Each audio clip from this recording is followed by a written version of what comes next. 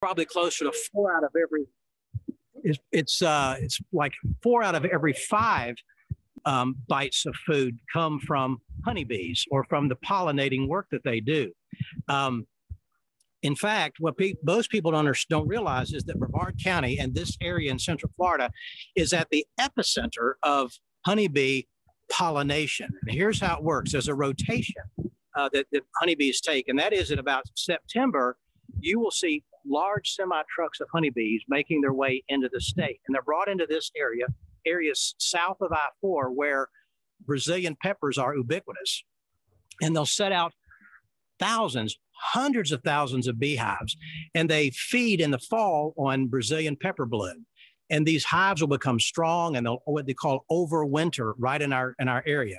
If you go south down toward Fellsmere and Sebastian and Grant and those areas, oftentimes you'll see out in the middle of a cow pasture in the distance, you'll see numbers of white boxes, and those are bees.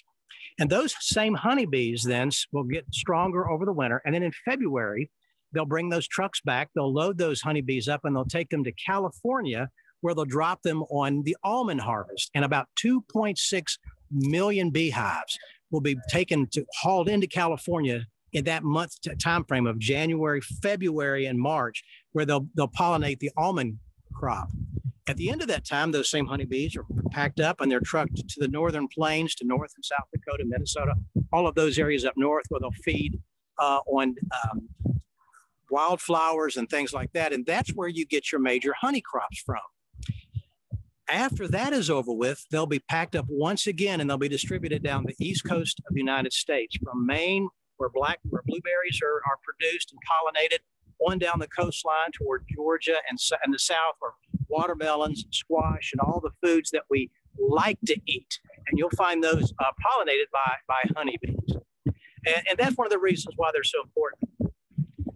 But there's a third reason, and we don't talk about it as much, but it's that honeybees as representative. Now, let me explain what I mean by that. We are winning the war on insects. By that, I mean, we could kill large numbers of insects tomorrow if we want to. In fact, I've read somewhere that it says if we wanted to eradicate the mosquito, we could do it tomorrow. The technology is there to do it. But of course, what about unintended consequences and so forth like that? So we're winning the war on insects. And I just put a couple of pictures up here of some different insects. The truth is, we love honeybees. We don't keep track of other insects so much. And so the honeybee becomes the canary in the proverbial coal mines. And when we know that honeybees are under stress and we know that honeybees are dying, we get excited about it or worried about it. We want to do something about correcting that particular negative event. But honeybees are just the tip of the proverbial iceberg. There are so many other species that are under the same stress. And so some of those stressors include things like this. The next slide will illustrate that. What's killing the bees? And really there's 4 things we could talk about: pesticides, pests, loss of forage, and climate change. The sad part is, if I was doing a lecture about bees, or about birds, or if I was doing a lecture about the Indian River Lagoon, many of these same 4 things are the exact same things that are killing the wildlife, the birds, and the other things that we're concerned about. Pesticides, I think that goes without saying, that when you spray crops, large areas of crops, bees will get on those crops, and they're an insect, and you're killing the insects on the crops. The unintended consequence, bees are killed. Pests. Bees are affected by pests, and there's a tremendous way that evolution will help insects and bees deal with those pests. Unfortunately, as we talked about a while ago, when we're moving bees all around the country, we are introducing pests into the hive: wax moths, small hive beetles, varroa mites, propylalops, which is another form of mite. We're introducing these to the bees, and they cannot adapt and deal with them quick enough. And so we as beekeepers are in the business of trying to help our bees overcome those pests in their hive. But they have a deleterious effect, and they can kill bees. And so there are pests that we have introduced to the bee populations, and they can kill bees. Loss of forage. while ago, Kay was asking where I was, and I was telling her we're in West Melbourne here doing the presentation. And immediately to my west, a large housing development just went in over 1,000 acres that 5 years ago was all forage, all forests and wildflowers and trees. And immediately to my east across Minton Road, they're clearing a whole section, another 10, 12 acres of land, which just last month was forage for our bees and for other insects and animals that is going away. So loss of forage is a problem, and specifically with developments, because what we call weeds in our yawns and we try to kill, bees call forage. I've tried that excuse with my wife quite a few times, and she doesn't buy it, that I'm not mowing the yard this week because I'm not cutting the grass, I'm killing forage. So anyway, whatever we need to do with that. And then, of course, the fourth reason that bees are under stress, the fourth reason that things are difficult is, of course, climate change. And what that does is it changes the season that bees have evolved to expect certain crops to be available. And so when those crops slowly begin to mature later or earlier, it interrupts the bee's natural cycle of forage and feed. So those are some of the factors that are affecting bees and affecting honeybee populations and affecting their health and continued growth. Just a couple of quick fun honeybee facts. Bees, even though we talk about the forage, they can fly up to 6 miles to forage. They do their best foraging within 300 yards because there's an equation that the cost benefit analysis that they run, which is going further, they have to burn more resources to get back to the hive. So if they fill their crop with nectar and use half of it just to fuel their flight, when they get back, they have less nectar. So they can fly up to 6 miles. They do their best work within 300 yards of their hive. A single bee can visit up to 1,500 flowers a day. And in her entire life, a single bee will make about 1/12 of a tablespoon of honey. A pound of honey takes between 2 to 4 million flowers just for a pound. Now, I want us to do the math here real quick. And I want you to look at the number of beehives that we have up and down this particular apiary. Each one of these hives will produce between 40 to 60 pounds of honey. Do the math. And you recognize that this small apiary right here is responsible for pollinating hundreds of millions of flowers in this particular area. In a nectar flow, bees can collect 4 to 5 pounds of nectar per day, meaning a whole hive. And then some other things. One of the things that's fascinating, especially to kids, is that bees can flap their wings 200 times per second. If you look at a bee, there's nothing aerodynamic about a bee. They are as aerodynamic as a rock. But they produce lift by flapping their wings hundreds of times, not a minute, but a second.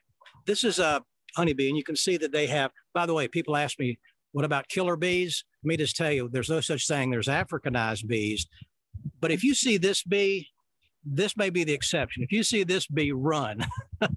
But anyway, in the meantime, you can see that the bee has 4 wings. And she has those 4 wings because when she fills up her crop with honey, and then she fills up her corbicula with pollen, she can actually carry almost half of her body weight back to the hive.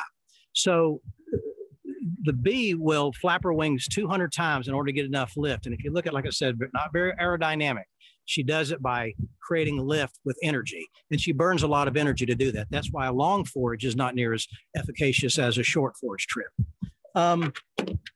Let's talk one more slide here before we actually get on to the fun stuff. And that is honeybee culture. Honeybees, by the way, how do you spell honeybee? You'll notice it's spelled as 2 words.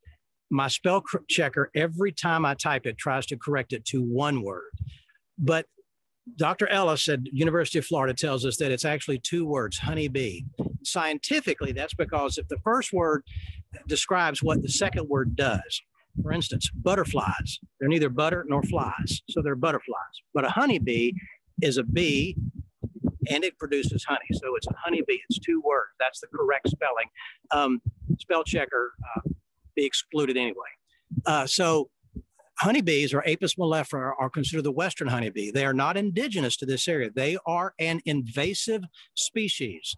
They were brought here back in the early settler period. We have records that shows that they brought honeybees from Europe, and that's where they proliferated. So the Western honeybee.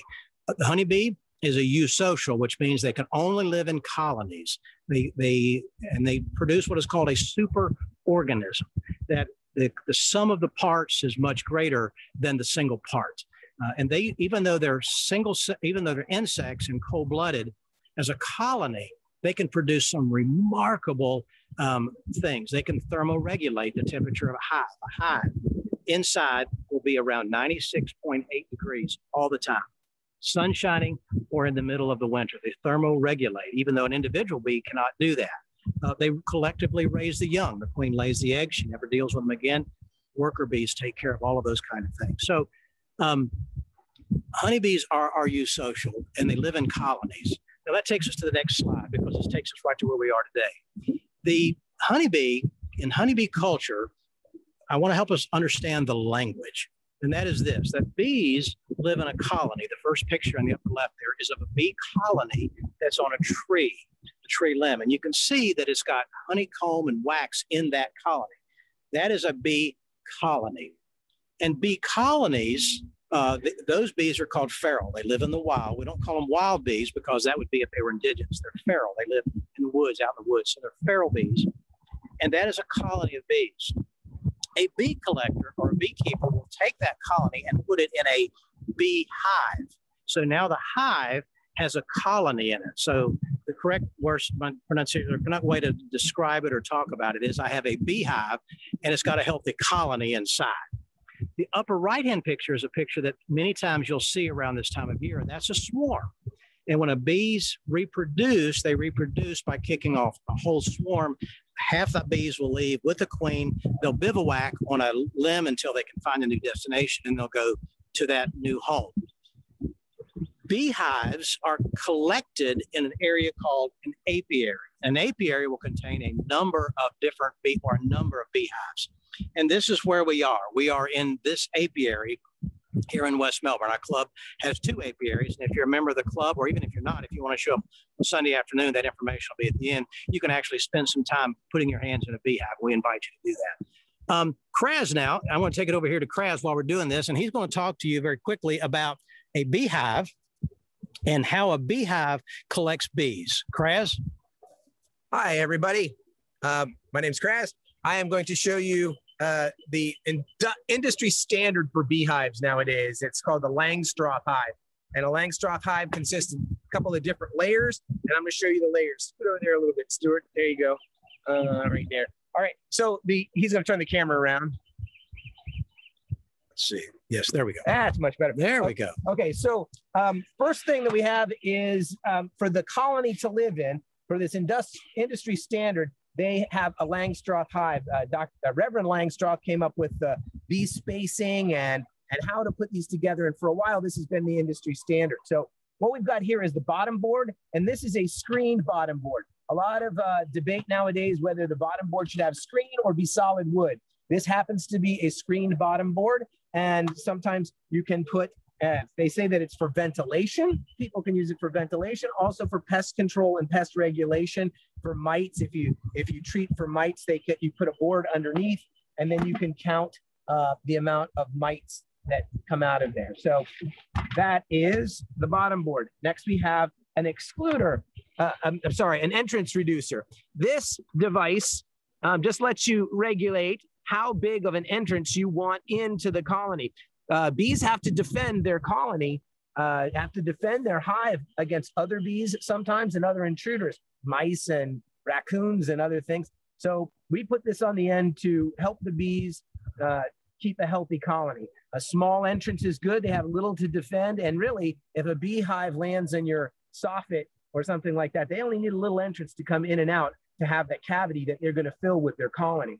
So we'll put this on to show you. The next thing a beehive is made of is a Langstroth box. This is called a brood box because the lower box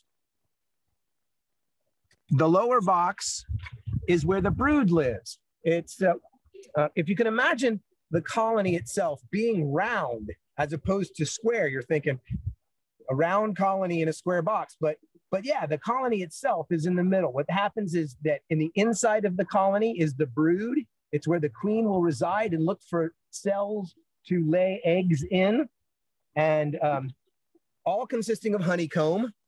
So honeycomb is a wax that's produced by the bees. They actually sweat the wax out. Then they pull these little flakes of wax, chew it up, and put it in this hexagonal pattern called honeycomb. And it's made of pure wax. The workers will build this, and depending on what the workers instruct the queen to do, she will lay eggs in the comb. The eggs will turn into larvae. The larva then gets capped, turns into a pupa, and an adult bee will emerge from the inside of the honeycomb. So this is the basis of a honeycomb. So the colony itself, like I said, is more like a ball. It's round. So inside is the brood. On the outside is the food. And the food for bees is going to be pollen and nectar. And nectar turns into honey. So the pollen is the protein for the bees. They'll pack it in on their legs and bring it in, and they'll pack it into certain cells with the help of the workers. You have pollen, which is the protein, and you have nectar or honey, which is the carbohydrate source. And that is going to be on the outside of the brood. Now, if you think about the brood being in here round, consider the frames almost like the slices of an MRI or a CAT scan, if you will. The imaging is done this way. So when we do inspections, we'll pull out the frames one by one and inspect them. And what we're really doing is looking at slices of the colony when we pull out each one of the frames. Now, these are just foundation, plastic foundation that have ridges on them where bees can build their wax. And we use this foundation mostly to get them a head start. But when we use it in honey spinning machines to extract the honey from, it doesn't blow out the comb. If the comb is just their natural comb, that centrifugal force can sometimes blow out the comb. So here we've got different layers, and inside the bottom box, usually that we have here, the Langstroth bottom box, this is not a deep box, just normally it's a deeper box. It has a deeper frame in it, and that's the bottom box called the brood box. The brood box is where the queen usually lays the eggs and where baby bees come from or develop. Then on top of these, we put more boxes on top depending on how big the colony is getting. They're stacked up, as you can see. The one that maybe Stuart's on, it's got a deep box, and then 1, 2, 3 supers on it. They're called supers because we put them in a superior position on top of the brood box. And so we build a colony nice and strong from the brood box up, and we'll add other supers on top of it. We'll just stack them right in there. And then the bees will move up. Of course, this would be filled with more frames, and the colony gets larger and larger.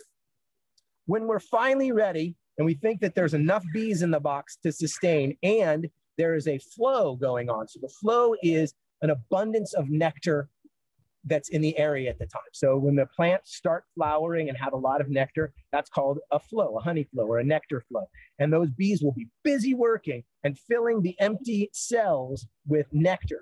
And so what we want to do is utilize that and kind of separate the brood box from the honey supers, where the worker bees will store that nectar and dry that out to make honey. So what we do is we use this device. It's called the queen excluder. It's a grate that the spaces on the queen excluder is small enough for a worker bee to go through, but not big enough for the queen's body or the drone bodies to go through. Her abdomen is too big. She's too big of a creature to go through this space. But what, in all intents and purposes, what happens is that she no longer can get up here. The workers will stack another box. I'll show you how this would work. We would put the queen excluder here or on top of another super. And then when the honey super is placed up here, the queen can't lay eggs, so no brood can be in the top box, but it would be filled up with just nectar. And that nectar, once it's filled in here, the bees will use their amazing sense of air dynamics just to dry it out. They'll just continue to dry the nectar down to a lower water content, so it's thick enough to become honey. Once that happens, the worker bees will cap the honeycomb, and then you will have frames that are ready to go of capped honey. So they cap the comb to encapsulate their brood in a cocoon, and they also cap the honey to dry it up and seal it up. So, and then last but not least, we've got our top to go on the top, and that is a beehive, and that's where your colonies live. Thanks, Kraz. And well, I'm sure I've seen that some questions have been popping up, and as they pop up, we will answer those in the hours and days to come. Now we're going to take you over to a real live beehive. And I want to just talk to you as we're making our way over there to Bonnie, where she's got the hive already opened up and ready to go.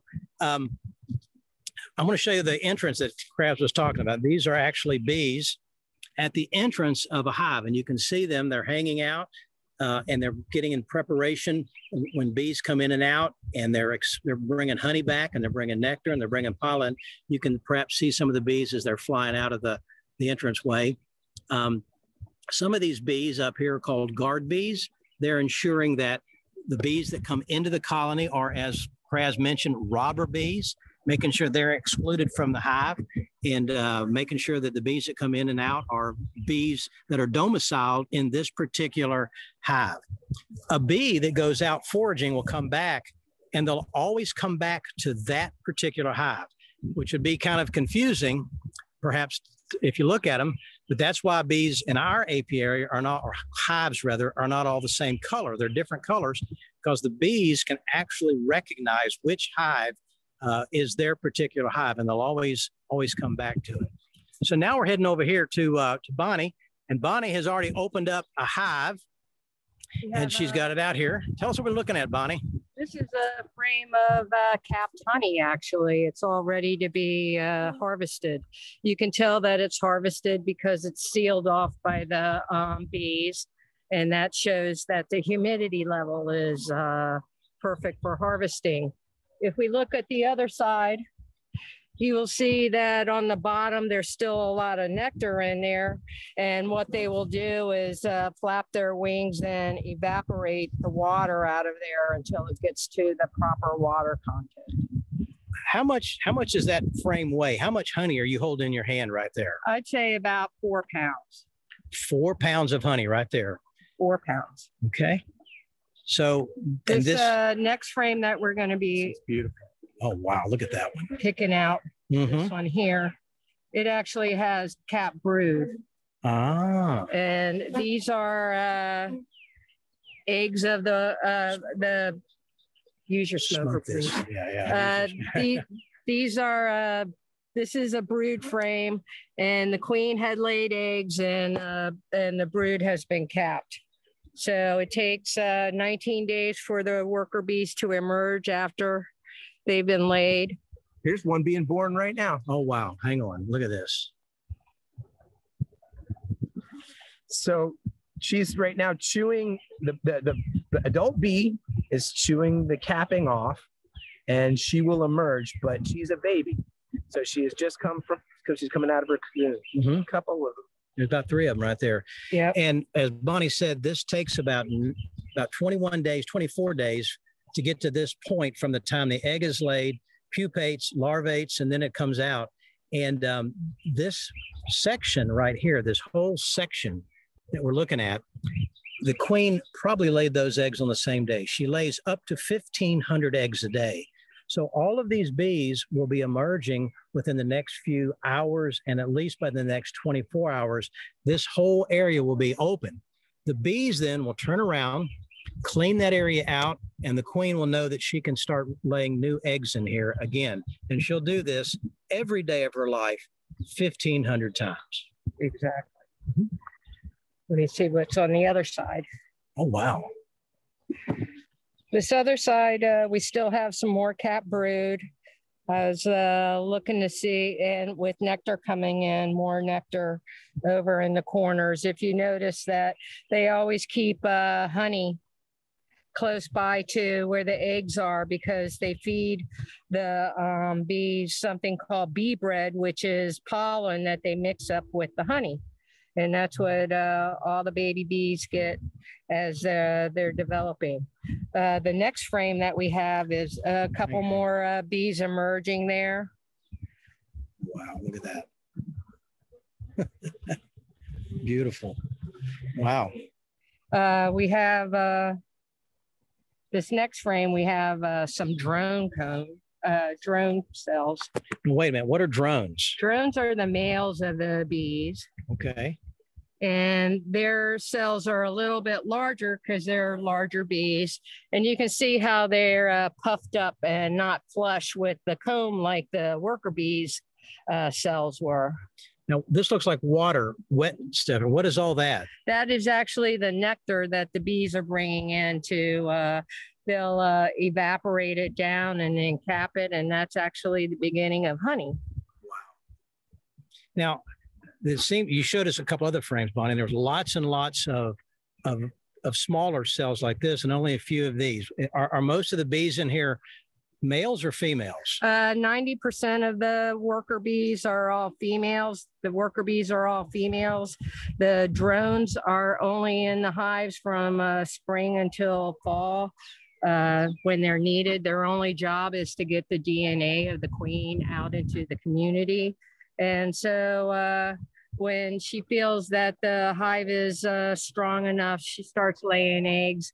And that's actually one of the signs that they're ready to swarm or reproduce the colony. Okay, wow. And so this whole, from the bottom line all the way up is filled up with eggs and with brood. Right. So is this the way the colony operates? What's the next step? Do we need to add more supers? What would you suggest we need to do? I wouldn't at this point until I saw this completely filled with 10 frames of bees up here where there was no room. Then I would add a queen excluder and then maybe a new super. But we've already started getting honey, so the bees are doing their job well. I was trying to see if there were any larvae or any small eggs. You could tell a small egg that's 1 to 3 days old by looking at it. It actually stands up like a grain of rice in the back of the cell. And after the 3rd day, it curls up into a C, which turns into the larvae. And then look at this bee right here. She's got her tail up in the air and she's just flapping her wings. What is that typically about? She's actually fanning or trying to evaporate some of the water out of the nectar. Yep. So that after it's to the proper moisture content, then they cap it like up here. And then that's when the beekeeper knows that it'll be ready for harvesting. Will you take all of this honey and when you harvest it, or do you leave some in the hive? How does that work? Well, actually, the bees make the honey for their food for the winter. So we always try to leave enough for them to be able to survive through the winter. And the extra boxes is usually for us to keep. So the top box, the top supers will be the beekeeper's box, and the rest of the honey in the hive will be left for the bees. Exactly. We always want to promote good health, and we don't want to stress out our bees by not having enough food for them to survive. Fantastic. Thanks, Bonnie. Thank you. I'm going to walk down here a little bit. We're going to look at some of these other beehives as we're going along. You'll notice that there's different sizes and styles of beehives. These are in here for honey production. You can see this one has a queen excluder, already got a queen excluder up top. And then there's smaller boxes. And these boxes are oftentimes either swarms, and we're starting a new beehive and it'll grow into a bigger box, or it perhaps is being used to raise queens, do queen rearing. And in other words, she mentioned the queen, the single queen in the hive, and that's the most important bee, that she lays all the eggs. And if you lose a hive becomes queenless, then you got a problem. So what we do is we sometimes will raise our own queens, and we'll use these different boxes for different things. And again, you can walk down the line, and each beehive is completely an individual colony, and it has a different personality. And you might have, like Bonnie was in that hive down there, and it was very, very calm. You saw that I was actually working it barehanded. There was I received no stings. Every beekeeper always wears a veil to protect your eyes. But the bottom line is that the bees will have different personalities.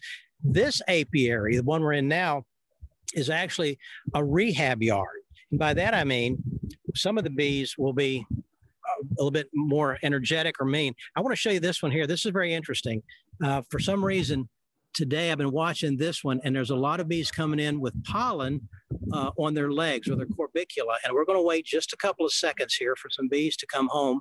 And when they land, you might just catch a glimpse of on their back. Oh, did you see that when they drug a dead pupa out of the beehive? And that was an undertaker bee that actually drug it out of the beehive. And as you'll see some bees here in a minute, hopefully land, you might be able to catch a glimpse of some pollen on their hind legs. There's a couple more that just came in. Don't want to waste too much time doing this, but it's just a fascinating. There you go. I don't know if you caught that glimpse when she went in, but she had yellow pollen on her back legs. There's another one, a couple more. There's another one. Yep, you're actually watching them bringing in the food, the protein that is needed for raising brood and so forth like that. Now we're down here with Kraz, and he's actually in a deep brood box. And we're going to try to find some brood. What I found here is a queen cell. Ah. So there is a new queen that's going to emerge out of there. That is, it looks like a peanut, but here's an older one where a queen has possibly emerged or the side has been chewed out. So we're not sure this is a viable queen cell, but that is what a queen cell looks like. Wow. So there might have been a swarm here recently, or there may be a queen in here, but she will swarm soon. And this new cell will have a baby queen emerge and it'll reproduce. And then, so what? And when the queen emerges, how does she start laying eggs? Does she start laying eggs immediately? Yeah, when the queen comes out, she is not ready to lay eggs. She needs to be mated. And what happens is with a virgin queen, a queen who hasn't mated yet, she will fly out of her box and with a mile or two area, find a drone congregation area. That's where the male bees hang out in a big group and wait for a virgin queen to fly through, and she will be mated by these drones. It's a quick mating process. The drone dies in the process, and a new drone will mate. So she'll probably mate with 15 bees, drone bees, and return back to this very colony. And after a couple of days with the sperm mixing with the eggs, and she can, in her body, decide which one egg will be fertilized and which will be unfertilized. And then she will start laying eggs in the colony. Now, Kraz, we were in this hive about a week or so ago, and we actually found a queen in here. Right. And now that that's not there, so you suggested that it could have been a swarm that left this hive queenless, and now they're what's called superseding or making a new queen. Correct. Mm-hmm. There could be the queen still hanging out, but there you go. Okay. We're going to go in a couple more cells. Frames. Oh, wow. Look at this. That's just, and you can, okay. Right here, I don't know if you can see it or not, but if you look down in that cell, you should be able to see what look like little tiny white shrimp in the bottom of those cells. What are those?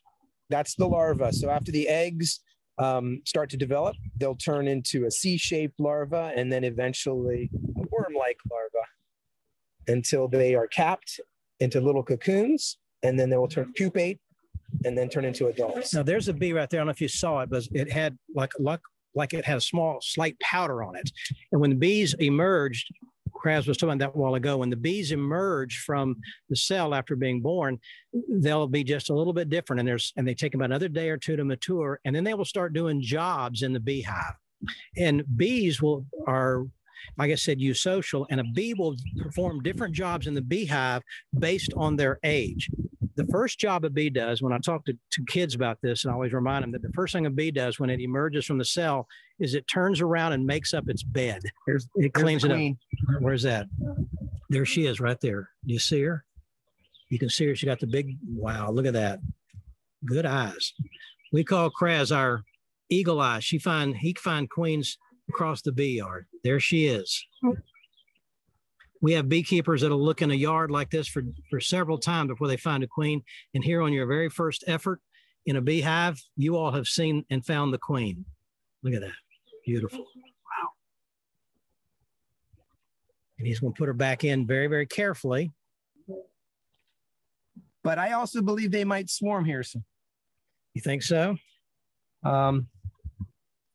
Just because that cell's going to emerge, and there's usually not two queens in a colony. Mm-hmm. Yep. And now this colony, that's interesting. It doesn't have as many bees as the other colony did a while ago. Why would that be? This one has got a single brood box, and it doesn't have, and you'll see actually down in the frames here, some of them appear actually empty. Why is that?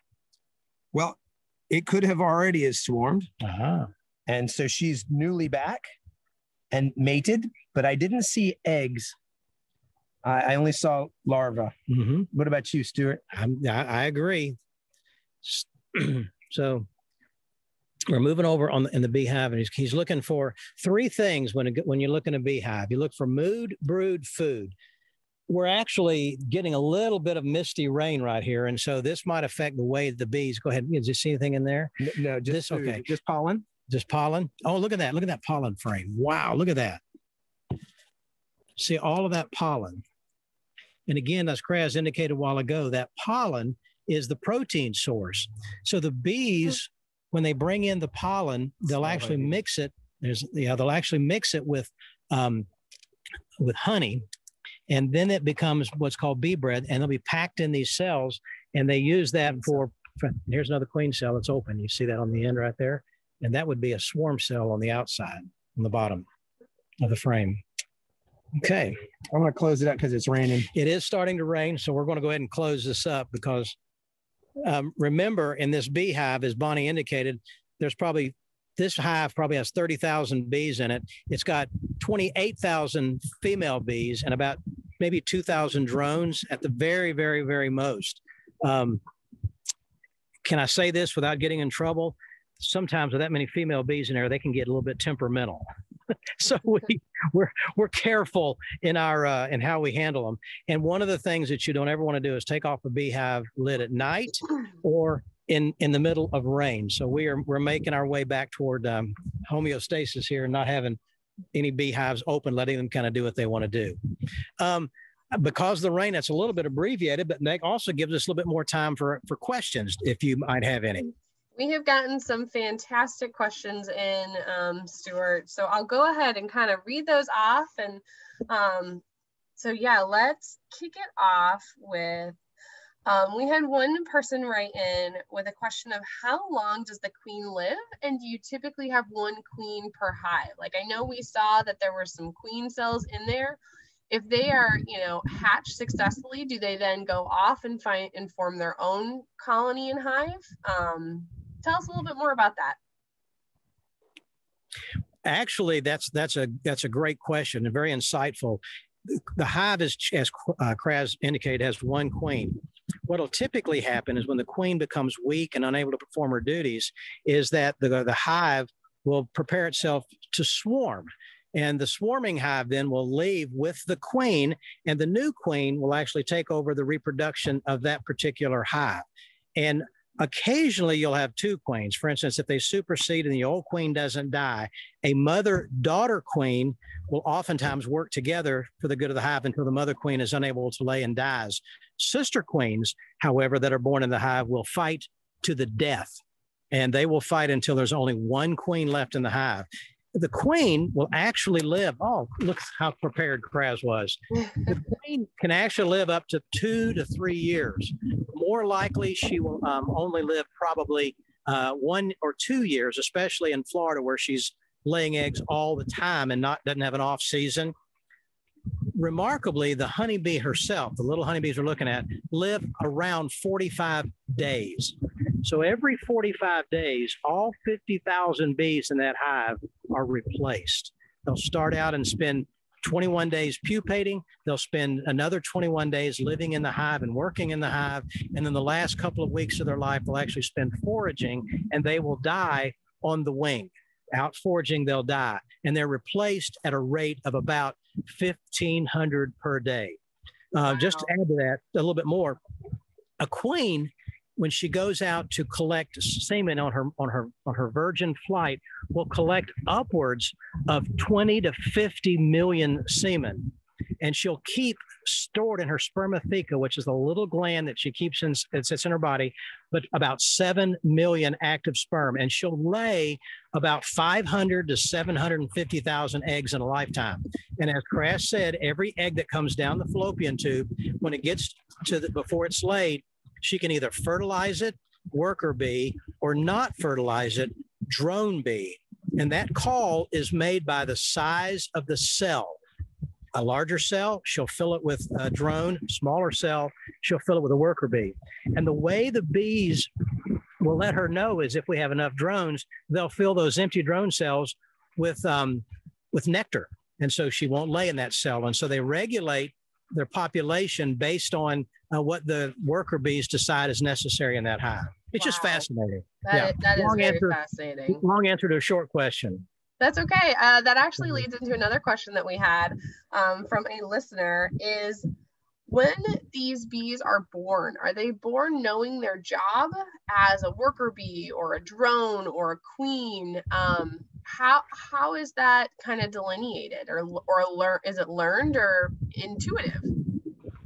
That's a good question. You want to tackle that one?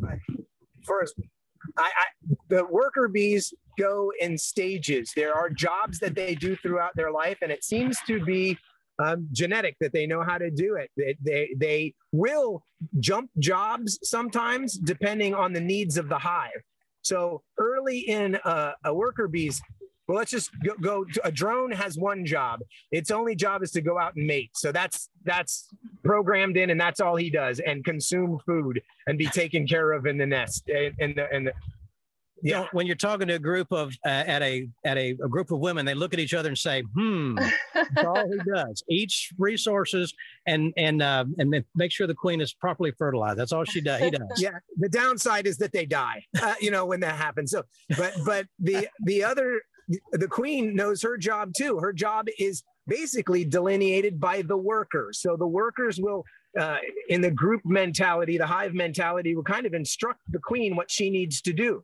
So if she's got good genetics and she's a good layer and her pheromones are strong, she will continue to be a good laying queen, doing what she's instructed to by the workers, by the size of the cells and what needs to be done. Now the workers have the really interesting jobs delineated out. When they're young, their wings are not strong enough for them to be flying bees, forager bees. So they undertake the jobs. They're an undertaker. They take out the trash.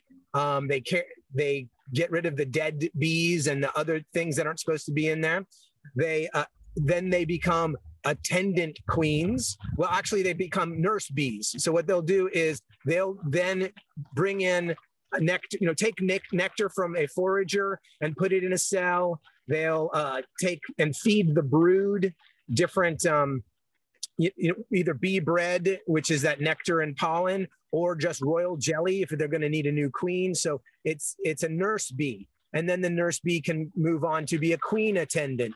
And then from the queen attendant, I might be skipping some of these stages, but the queen attendant, once they get their wings and ready to fly, and they do some test flights around the colony, around the hive to see where they are and get their navigation system squared away, they become flying bees. And then they'll go out and they'll forage and bring back food. And they'll also be defender bees. They'll defend the outside of the colony if they need to fly out and make somebody know in defense that they're there, and sacrifice themselves with a sting, which will kill the bee. When the bee puts their stinger into flesh that makes that stinger stick, when they separate, pull away, their stinger will separate from their body, leaving a pumping organism that's pumping venom into the perpetrator.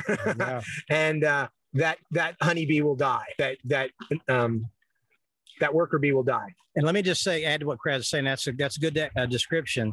The queen is actually determined. It's called epigenetics or above genetics. Any egg that's laid, that's a female egg that is less than 4 days old, can be selected by the hive, fed only royal jelly, and it will develop into the queen bee that you've seen. So the queen, it's totally random, but any egg that is selected can be turned into a queen, and the bees will decide when a queen is needed. It's called, and so like I said, the drone is an unfertilized egg that becomes a drone bee. Worker bees are fertilized eggs that are fed a mixture of bee bread and royal jelly. The queen has been selected, and she will only receive royal jelly her entire life, which will allow her to develop as a queen. Interesting. I had no idea that they each had different stages of their jobs kind of throughout their life cycle, and evolved up to their, their main job, I guess. Right. We had another very interesting question come in that relates over to the West Coast and the severe drought that the West Coast is experiencing, the forest fires and whatnot. How does that impact the weather systems over on the West Coast? How are those impacting honeybees, if at all? Yeah, it can have a very deleterious effect. If there's no forage and the bees don't have enough honey stores, they can starve to death. So beekeepers, we have to keep an eye on that. And if we look in the hive, and we mentioned that mood brewed food, we looked in the hives are happy, they're not problematic. There's a lot of brood going on, but there's no stores. We will add sugar water to the top of the hive, a mixture half by weight of sugar and water, sucrose, and they will actually consume that. They can survive on that and live through drought seasons and things like that. But yes, you have to sometimes, as a beekeeper, now feral colonies don't have that advantage and they'll die. But managed colonies, we always manage for food, make sure they have enough, even in drought times. Interesting. That's a good question. Good, yeah. We had a few other questions come in about your getup, of what you guys are wearing. So just two little questions on that. Describe your outfit to us, and does it have any technology to help keep you guys cool? I know we're coming into Florida summer here, so you've got to be toasty. Well, Kraz is sporting the latest in bee wear. You'll notice it's called a fencing veil, and this veil keeps bees out. And you'll notice that all of the clothing is ventilated. It's got ventilation, but at the same time, it does not allow bees to actually get through and sting his body. I, on the other hand, am sporting a veil, a regular veil, and I wear a very thick shirt. I have a long sleeve T-shirt under this just to keep the bees out. And that's basically what you do. You never go into a beehive. You never go around bees without having protection for your eyes. A bee sting in the actual cornea can actually cause you to lose sight in your eyes. So you always wear a veil, even though you find different levels of bee care and different levels of protection that a beekeeper is caught with, depending on your level of how much you enjoy pain and how much you enjoy stings. Is there any type of special cleaner that you need, like detergents? Do you use fragrant-free detergents if you're going to be around the bees for your your clothes? Most beekeepers I know haven't washed their bee clothes in months, so it really doesn't matter. The pheromones matter. All natural. All natural. So yeah, but no, that's a good question. I don't use any special preparation or anything like that. Just regular soap and water. And it is interesting that if you are latently exposed to stings on your hive, and for instance, a beekeeper's family, you take it into the house, and they're exposed to the pheromones and to the venom, oftentimes have a propensity to develop an allergy more so than somebody's actually stung. And we actually have beekeepers who are in beekeeping in our club who practice what's called apitherapy. One of our members has a history of Lyme disease. So he actually gets 10 stings at a time, 3 times a week. His wife administers those stings, and I think she enjoys it just a little bit too much. She takes the bee with a pair of pliers or the parrot with the tweezers, places it on his skin, and he will be stung. And the poison supposedly has a deleterious effect on the spherochetes, which are in mature Lyme disease, very problematic, and no antibiotics will touch, but that bee venom supposedly will. I've actually heard of bee venom as a treatment for Lyme disease before. So that's very interesting. Another kind of broader question, what can we do, as individuals to help the bees at our home in general? What can we do? One of the things we talked about was forage. and in Florida, we have cabbage palms and these big palm trees, and different times of year they fluoresce, and they have all of those big plumes that come out with flowers all over them. And the first thing your yard guy does is goes out and cuts that down because the flowers are going everywhere. Don't do that. Leave them up. Leave them up until the flowers die. That particular fluorescing plume has as many flowers in it as 10 or 20 acres of wildlife.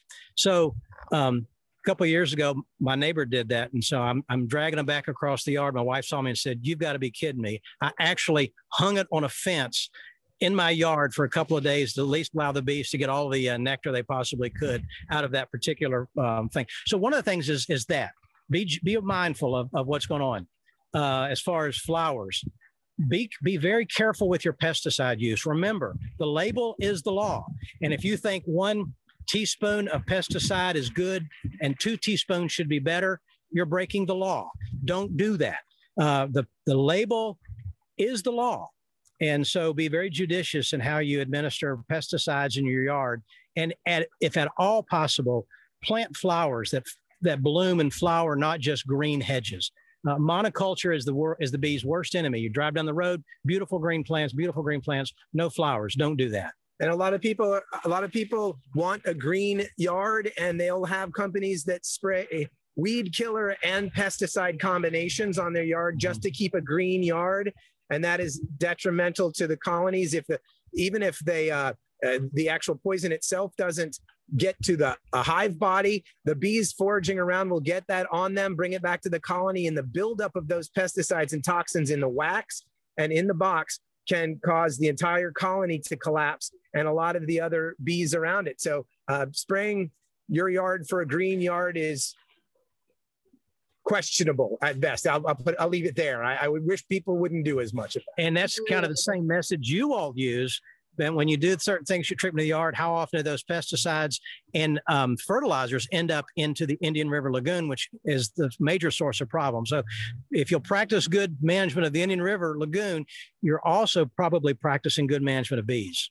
Right. And that's a great lead into a reminder that today is the first day of the fertilizer ban here in Brevard County. So don't fertilize your lawn between June 1st and September 30th. And planting natives and pollinator gardens, they're gorgeous. You get some really incredible bugs and insects to your yard, and just the wildlife is remarkable. So yes, we very much encourage the same thing. Don't fertilize, don't use pesticides and insecticides, and really trying to plant pollinator gardens. Let's see, I think we have time for one more question. And this is an interesting one for both of you. How did both of you get into beekeeping, and what's your favorite part about it?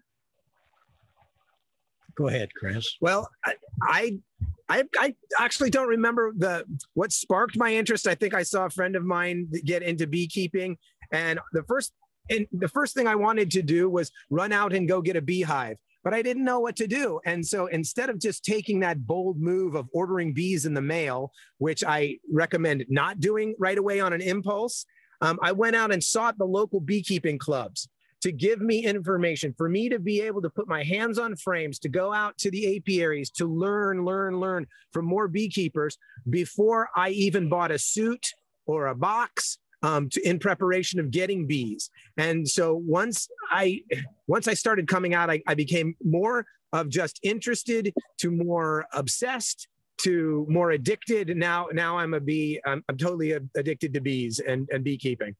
That's great. It's interesting. One of the people asked a few weeks ago, they said, "What's the major risk of becoming a beekeeper?"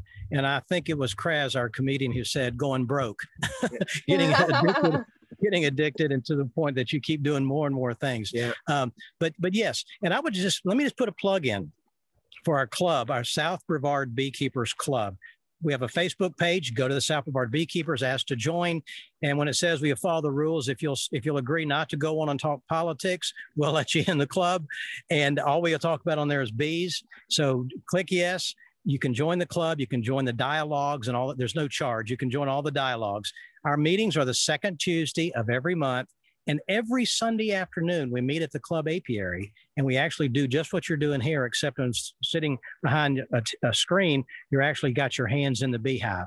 If you'll show up wearing blue jeans and a heavy shirt and with a collar, closed-toed shoes, we will give you the gloves and the hat that you need so you can actually participate and learn about beekeeping and get involved very quickly and very easily. Awesome. Awesome. And everybody, I will get that information from Stuart and I will include it in the follow-up email I'm sending out tomorrow morning with the link to view this again on YouTube if you should so choose. And also, you know, how to get in touch with Stuart and the South Brevard Beekeepers and get some more information and get involved. So thank you, Stuart and Kraz and Bonnie. We really appreciate this. This is an awesome presentation. Thank you guys so much. And thank you to all of you for logging on today. And I hope everybody has a wonderful afternoon. Go plant some pollinator gardens. There you go. Thank you. Thanks for the opportunity. Thank you. Bye, everybody. Bye-bye.